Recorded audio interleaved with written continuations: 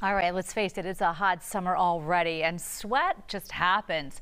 Certain deodorants certainly work better than others. Here to help us out is Dr. John Griffin with Kelsey-Seybold Clinic. Hello there. This is a big Hey, good problem morning. for a lot of people right now. How common, though, is excessive sweating? That's a great question. It's way more common than you'd think. Probably 3 to 5% of the population deals with what we'd call excess sweating. So much that you either have to change your clothes or it's interfering with your lifestyle or your work. And that's no fun at all. Maybe finding the right deodorant could make a difference. Do you have suggestions on finding the right one that might really make a difference in what you're dealing with?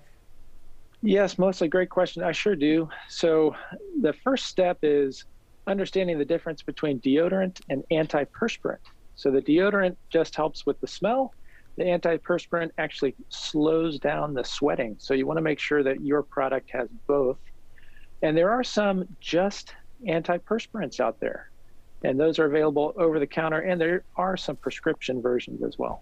Okay, and if you just go online for a moment, you can see all kinds of recipes for homemade deodorant. Would any of those actually help, or are you kind of pushing the bar there and don't even think Yeah. about it? You know, the homemade deodorants mostly will absorb sweat. They may cut down on some of the odor, but they're not really going to slow down the sweating. So it is the products that are really targeted to the antiperspirant category, and those are mostly like an aluminum-based product. So I would say the home remedies probably aren't going to cut it as far as cutting down the amount of sweat. All right, good to know. And I had a feeling you were going to say that, but it's always worth asking. All right, now let's talk about for someone who's just really upset and they say, look, I've tried every antiperspirant, I've tried every deodorant, nothing's working. Yeah. Because it can really be embarrassing sometimes if you have excessive sweating, especially, your shirt gets wet or something. Is there anything medically that you can do to help somebody who's having those severe problems? Yeah. Great question. And the first thing I would say is you're not alone. You know, if you're thinking that's me, but I don't want to talk to anybody, you're not alone. I told you it's about 5% of the population that deals with it, but only about 1% of the people that in the population actually see a doctor about it. So it's way more common, and it's okay to go see your doctor about it. And yes, there are definitely things we can do. There are prescription topical products. There's procedures that can be done in the office with relatively little discomfort. And there's even surgical or device solutions that can be really effective, even in a semi-permanent or permanent manner.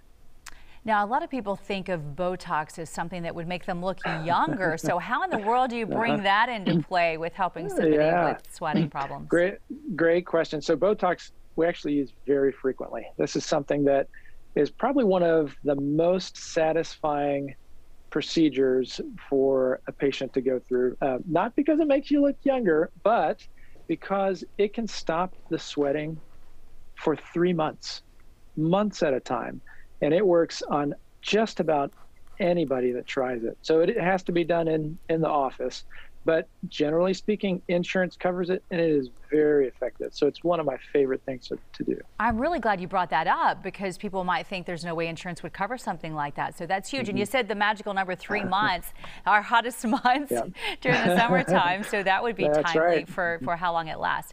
Now, we've been talking about armpits. Let's talk about something else because people have sweating issues everywhere. I mean, sometimes you can shake somebody's hand and it'll be dripping. Are there other body parts that you can help them out as well, as far as some of those different types of procedures and things that you mentioned? Yeah, absolutely. So hands and feet are the other two really common areas. You can use Botox there, but the injections are more uncomfortable. So generally speaking, we'll try either a topical or an oral therapy. There are some oral medicines, just a pill you take once a day, that can really slow down the sweating. And they can make a dramatic difference in somebody's life because I guess with COVID going on, we're doing more elbow bumps than we are handshakes, but it can really interfere with your life when you can't even hold a pencil, for example.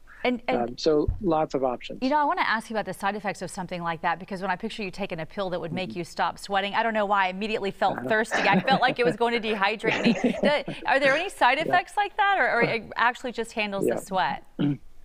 So, you are very intuitive because it just slows down everything, meaning you do get some dry mouth with it.